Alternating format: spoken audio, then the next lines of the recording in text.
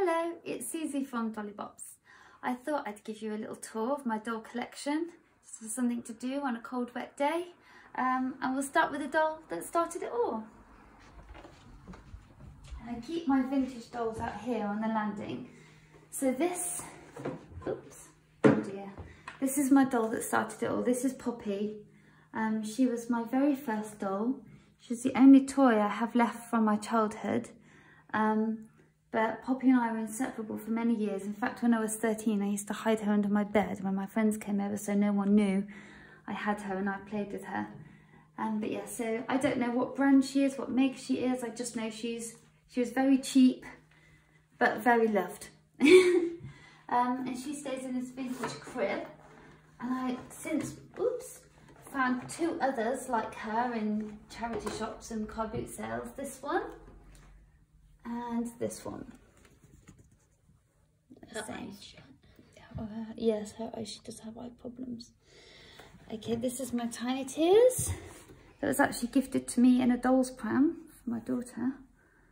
So that's my Tiny Tears. And I've got a Cabbage Patch here and a Cupid doll. Okay, can you see them?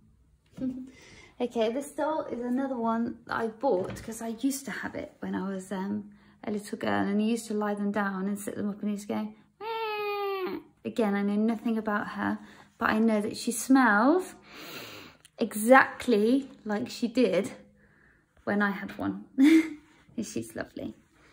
Then I've got my biggest doll here. This is Pixie. Again, I had a doll exactly the same as this when I was younger, and as you do, you grow up and you give them away, and then you get to your 30s and you cry because you wish you'd kept them all. And so I found her on eBay, and she really is toddler size. This is actually one of my daughter's outfits that she's wearing. And when she came, Felicity Rose said, "Oh good, my sister is here." That is how big this dolly is. Okay, and then down here, I've just got a little rosebud asleep in the crib that I got from a toy and doll fair, a vintage crib. Okay, let's go back through to the bedroom. I'm very lucky that my husband allows me to have my dolls in here. And we'll start with Mirai, who I'm sure you've probably seen on our doll unboxing video. She's a Smartdoll. She is just lovely. Currently, she is my favourite doll. She is posable, she is transportable. We take her out and take lots of pictures of her. And she's your second biggest doll. And she is my second biggest doll. She is 60 centimetres tall, so she is very, very big. Okay. Over here, we'll go down here to my crib. My little vintage crib with my baby dolls in. I've got two Petty Colin dolls, dressed as little animals. They're super cute, very blue eyes. I've got a little lamb and a little bear. And a Margot. And Margot's coming to see what's going on. Come on, Margot. I've also got my Carole doll. This was one of the very first ones I got for my collection, secondhand, but I just love that face. I mean, that face is so sweet. I mean, she's very weighted and she smells like vanilla. She's lovely. And then here I've got my Antonio Joan doll.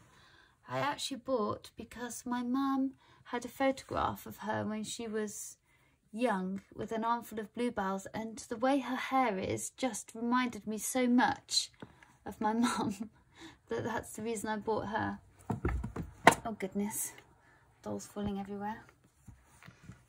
Pop those back in. Okay, here's my Gotz horse, which of course you have to have a horse for your dolls to ride. Then we'll go up here.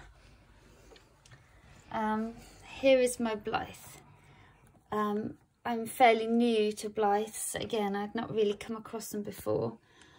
She's obviously a factory Blythe with an artist face up. Her eyes change, but I mean, her curls are so soft. She is absolutely beautiful. She's the only artist doll I own. I would like to have 1,000,000 Blythes. Maybe one day I will. And sitting on her lap is a little Shopkin doll. Then here is my Gotz Emma, who is just beautiful. My friend Terry bought her for me last year after I went to a Gotz meet, and I was like, I don't have one, I really, really want one. And he very kindly got her for me. She's holding a little vintage Cabbage Patch. And here's her puppy, of course, every doll needs a puppy. I've got another little Blythe. This is a mini Blythe that came with Littlest Pet Shop. She's sitting there. The only American Girl, the true American Girl doll I own is a miniature one called Felicity. Obviously the same as Felicity Rose. She's lovely, I love her little pink curls. Up here, I've got my Welly Wishes doll. We actually bought her from the American Girl shop in Florida. When we went to Florida, one of our goals was to go to the American Girl shop and choose a doll, and she was the one of all the dolls there that stole my heart. I just loved her sweet expression. She's so much fun. Okay, down here is my Kids and Cats. I think her name is Nadine. I call her Ophelia. She's very sweet, and she's got her little pet cat on her lap. Then I've got another Laurie doll here. I say another one, I haven't even showed you my it's an Our first Generation doll. Is this Our Generation? Yeah. Oh, she is. She's an Our Generation mini. My Laurie's over there. Yeah, she's an Our Generation mini. She's Isla, isn't she? Yes. She's lovely, and I like her because obviously she does ballet. And then I've got here a Girl Full Time. These are beautiful dolls, absolutely beautiful dolls, and they come in period dress. So she's wearing her medieval robes and shoes. She's got lots of joints, so she's nice to pose. Her expression is just dreamy. I mean, look at that. Put a smudge on her forehead there. She's very beautiful. Okay, we'll go down here. The next doll is fairly new to my doll collection. This is Autumn. She is from the My Crochet Doll book. Someone very kindly crocheted her for me in a teddy bear suit because I collect teddy bears, and holding a mushroom because I also collect mushrooms. Dolls, teddy bears, mushrooms, well, anything really. But she is very sweet, very lovely. Another crochet doll I've got is this one that my mum made for me during lockdown and posted. And Felicity Rose and I both got one of these, a little sleepy doll, very sweet. I've got here is an Adore doll. I've only got one large Adore doll, and I've got a tiny one which I'll show you in a minute. But she is lovely. She smells like baby powder, and you can see her eyes are just lovely. Quality, absolute quality, this doll. And then another one that I kind of bought before I thought about collecting dolls, but I saw her in the window of an antique shop actually wearing an antique baby christening robe, and I was like, I need to have that doll. Like I say, before I was collecting dolls. So she's a coral doll. She is a lovely big chubby baby. She can wear proper baby clothes. She's a delight to dress and shop for. And she's called Ottilie. Okay, we'll go up here. Up to the top of my drawers. I've got a Bonica Ascot doll who's got her hat all ready for Ascot, of course. A rag doll. I've got my newest doll, which is a Na-Na-Na surprise. I'm hoping to add some more Na-Na-Na surprise to my collection, not just because the surprise is immense when it pops and the confetti goes everywhere, but also because the hair is so soft, the dolls are well made, and they are super cute. Okay, here is my La Nina ballerina doll with the super long legs, and my Royal Ballet Titania doll that one of my dance teachers bought for me when I danced the part of Titania in our school sort of dance production. Okay, and over here, we'll start up here. As you can see, I'm running out of shelf space. Well, I have run out of shelf space. This is a doll that I bought during lockdown when I go into hospital, and once I'm well enough, but then not well enough to go home, but well enough to see and bored, I buy dolls. It's a weakness. But she is lovely. She is lovely. She is made by a company called Lauren's. Her hair, I mean, you can see her hair, is I would recommend, if you don't have one of these Lauren's dolls in your collection, please get one. I mean, look at her little face, and they all come with either a cupcake or a lollipop or some other delicious delight. A little bag. I mean, the quality is super, but look at her expression. Just look. Who wouldn't fall in love with a face like that? Okay, and she's sitting in front of my Les Cherie coral doll, Chloe, who's a ballerina, of course. My first and only so far Barbie. She's a made-to-move Barbie, so she can do all the yoga poses. Yeah, she is so much fun. Again, my first, and I only got her this year. I've never had a Barbie before, but I'm hoping to have lots more. This is Joelle. She was another hospital doll that I accidentally bought while I was in the hospital. I blame it on the medication. But she's a Petit Colin painted by, well, she's designed by Sylvia Natterer. But her face, I mean, she just looks like a little girl, doesn't she? She's just beautiful, really beautiful. And then we'll go on to my lovely Rapunzel, whose hair hangs below the shelf, animated doll. I had her for Christmas, my friend. Animated dolls are something I would definitely want more of. The quality is good, but also they're just so cute. So they're the Disney characters, but as children? Yeah, so the Disney characters, like the princesses and other characters too, and they're given kind of like real childish baby faces. And that is what's so appealing about them, I think. Here is another Kids and Cats. This is a mini Kids and Cats. I call her Evangeline. That's not her real name, but she's very sweet. And then we'll go down here. We'll start with my Bonnie and Pearls. Bonnie and Pearls were a British company. Bonnie and Pearl was a British company making dolls. They no longer exist. Which is a real shame, because the quality of these dolls is just beautiful. I mean, they are soft-bodied, hard-limbed. Their hair is long and luxurious and soft. It doesn't go frizzy. They're really easy to take care of, and lovely dolls. I've got two, so I've got Emma and I've got Catherine as well.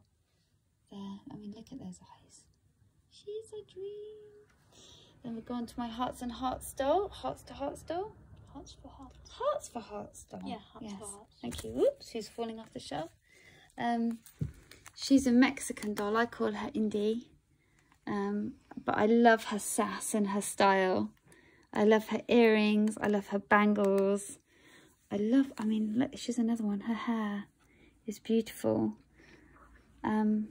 Yeah, these dolls, again, look them up and invest if you can, particularly if you're in the States. I think you can only get them in the States at the moment. But those dolls are lovely. Here is my big Our Generation doll, Kaylee, and she's another one. I have a real thing for dolls with curly hair.